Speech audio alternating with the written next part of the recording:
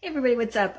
Yesterday I was on here live and I shared with you my very first decluttering aha moment, that like really how I just even first considered the idea of decluttering. If you haven't seen that yet, you can scroll back on my page, go back to my page and pull up the video that's called my very first decluttering aha moment. But what I want to talk to you about today is one of the earliest first mistakes that I made decluttering.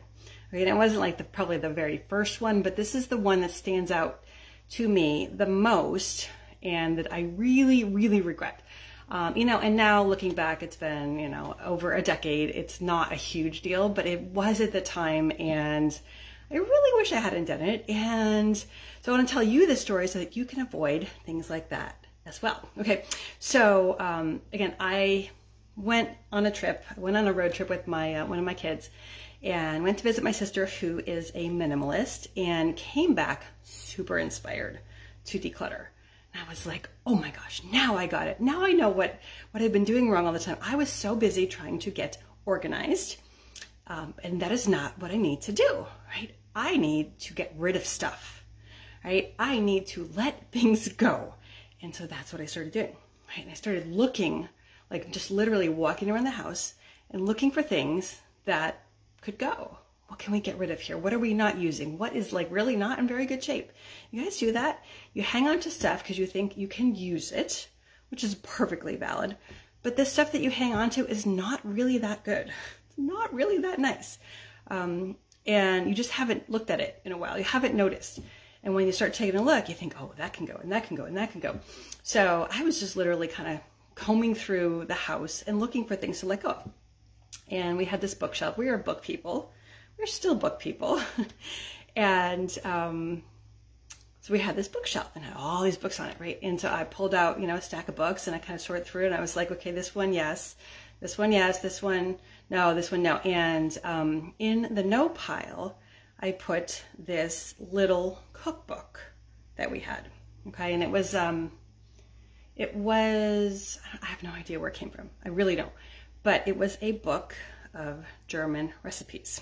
Okay, and I'm starting to get like a little anxious telling you this story because this was painful. But anyways, it's a book of German recipes, and I was like, well, we haven't opened this book in 10 years.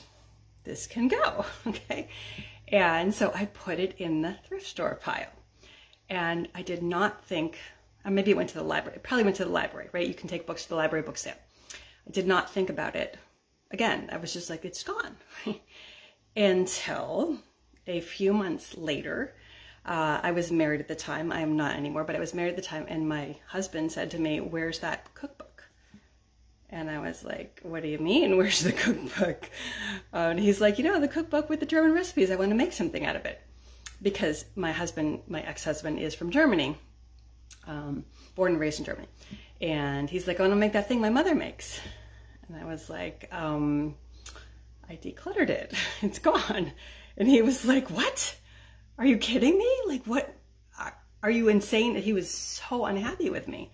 And I had to just be like, I'm so sorry. I didn't know. And it was just very unfortunate. And he got over it, he wasn't happy, but what are you going to do at that point? But I really learned, I learned a couple things, okay? I learned that, first of all, the people in my house were not as enthusiastic about this idea as I was. He didn't go on the trip with me. He didn't have the aha moment, and he was like, yeah, you do your thing, but I'm not getting rid of my stuff. He was like, I don't have as much stuff as you do. And so he was not in the same place that I was, right? So it makes perfect sense. Now, the next thing I learned was like, don't get rid of stuff that belongs to other people without thinking through it carefully. Right? So I am not saying that you never get rid of things that belong to other people in your house. This is absolutely valid, but just do it on purpose and do it knowing that you make that person unhappy. Okay? We call this staying in your own lane in my community. Staying in your own lane means you focus on your stuff and let everybody else worry about their stuff, right? That's staying in your own lane. Now, there are times when you will choose to say, you know what, this thing here, that is not my thing, but it's your thing. I am choosing that this needs to go and here's why. And there's lots of reasons you might do that, right? But just do it on purpose and do it knowing that the other person might not agree and might be very unhappy with you. And maybe you want to have a discussion or maybe you don't. But don't just be like, I'm doing everybody a favor here because they might not see it that way. Newsflash, right? Oh my gosh. It was very painful. It was probably more painful for me than it was for him. But he was like, what are you talking about? Like, that was important to me. And I just didn't even think to ask. So this was a really, really good lesson for me. And I just kind of thought a little bit more carefully.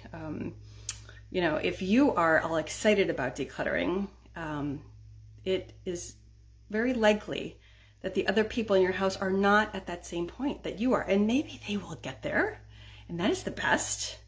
But if they don't, or if they're not there yet, then just remember that when you're making your decisions. Now, I had so much that I could go through. I did not need to start going through other people's things. I could make a tremendous impact only focusing on my own stuff and then the stuff that I was keeping for the kids, which they did not care about at all. My kids do not hang on to things. So I had more than enough to keep me busy for quite a while. So that was a really, really painful lesson. And I made that mistake, so now you don't have to make that mistake. Or at least if you want to do that, you can do it on purpose, and then it's not a mistake. Then it is something that you are doing on purpose, right? There are reasons that we wouldn't want to do that. But I didn't have any of those reasons when I did that. So I just want to share that with you to let you know that you're going to make mistakes when you declutter. I promise you. You know, and the other thing is, when you make mistakes, don't make that mean that you should stop.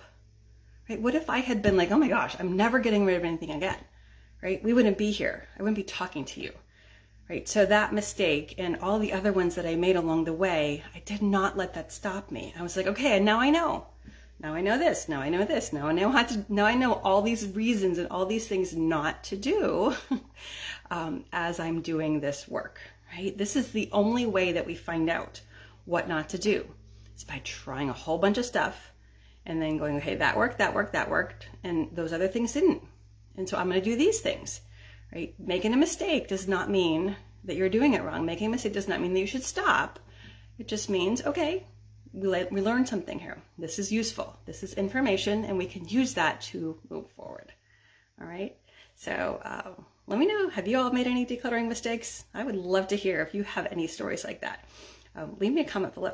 All right? And I'll see you all later. Take care, everyone.